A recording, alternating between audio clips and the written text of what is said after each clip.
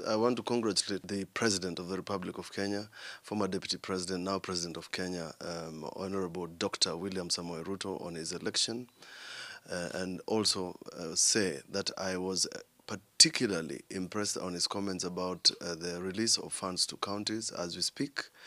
Counties like Makueni have not received their release of funds since June of this year, and therefore I welcome his comment on first the release of funds. Two, I welcome the comments of the President on the transfer house functions. That is a function that has given us tremendous headaches when I was sitting at the Senate, because a lot of the devolved functions are still housed in terms of resources and the functions themselves in departments, in the ministries in Nairobi, yet those functions have already been devolved.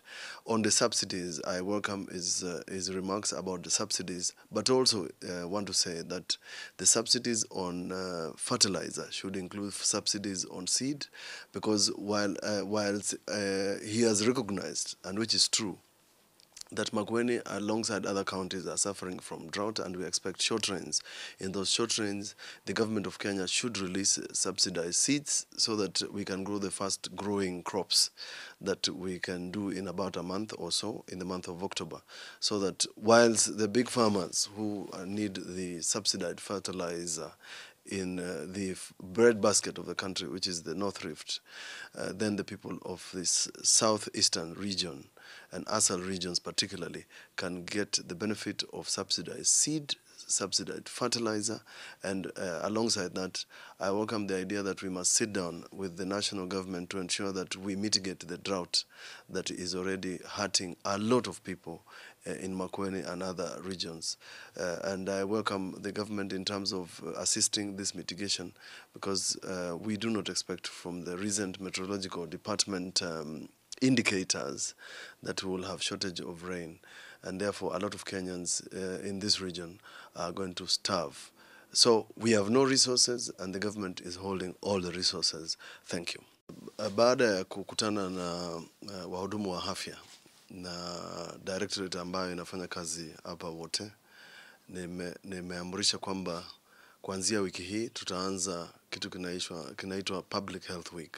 Yaani madaktari ambao wanafanya kazi katika maofisi hapa wote, nimekuta ni karibu takriban 58 ambao wako hapa ofisini, pamoja na wale wakubwa wao wanaitwa medical superintendents, wale wako mahospitali. Katika uchunguzi wangu nimepata kwamba hao madaktari hawahudumii wananchi. Kwa hivyo nimeuliza wahudumu wao wote, kuanzia wiki hii watakuwa wakichagua hospitali katika sub counties zetu ambazo watakuwa wakienda wote kuhudumia wananchi. Kama ni siku ambayo kuna soko na kuna mahali kuna uwezekano ya kuhudumia wananchi kama Matiliku, wanaenda hapo wanahudumia wananchi, kwa sababu nimepata kwamba talanta ambazo tuko nazo hapa Makueni na madaktari ambao tumewaajiri katika maofisi zetu Makueni hawatumiki, na wananchi wetu wamekuwa wakiumia.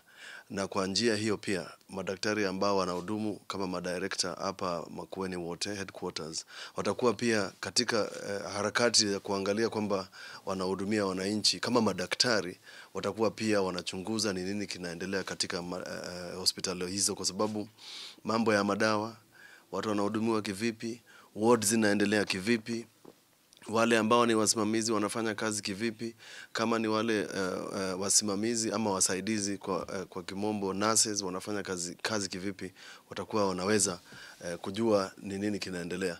Wakati nilifanya campaign nilipata kwamba kuna hospitali nyingi ambazo inasemekana kwamba wakati mtu amechukua either likizo ama leave ama amekuwa mgonjwa, hospitali zinafungwa takriban mwezi mmoja. Kwa hivyo jambo hili ni ya kuhakikisha kwamba hospitali zetu kila mahali Makueni hazitafungwa. Mkikumbuka kwamba wiki iliyopita tulienda tukafanya mkataba na wasimamizi wa KEMSA kuhakikisha kwamba madawa yetu yanapelekwa katika zahanati zetu directly kutoka Nairobi.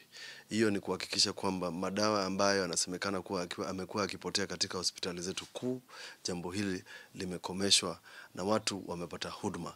Hawa watu tumewapatia vifaa, tumewapatia magari ya kifahari, na tunataka kwamba wakuwe wanaonekana katika zahanati zetu ndio zile pesa ambazo sisi kama Makueni tunawalipa madaktari kuwa maofisini, pia wananchi wajue kwamba tuna madaktari ambao wana uwezo, wana talanta, na vitu kama dentistry na zingine ambazo zinapungua katika hospitali zetu. Sasa watakuwa wana nafasi kila wiki. Kuanzia wiki hii madaktari watatoka maofisini wavae kabuti. Nimewaambia pia mimi wanitafutie yangu, kwa sababu tutakuwa tukizunguka katika mawodi pamoja nao. Hospitali wa Makueni kikima na naona natethewe nesa na twina ndakitali siumite wote siukite kukikima indi nisi atutethe nesa no si atukula nyama kulio naitwa itwa nesa ngwana twende nesa ninaona ba upandire gunondo ine ya kwenda kitale ingi yetiwe sioka uthukuma sieka maundu maingi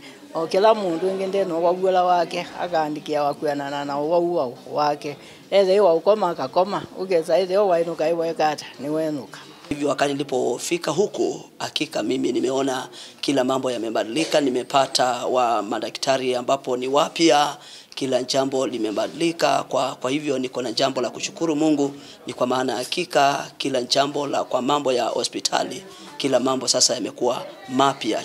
Asante mboja demono utuko na mazenya ngachanga idunge amore nondo nino ukoma na moiti andidana na mokaje amwanenga kindu kembija mukinali kama kukwambia watoto wata hai kondo na kialioko nona walioko monene mona otao kumukamboje yangai uwo choka umamwe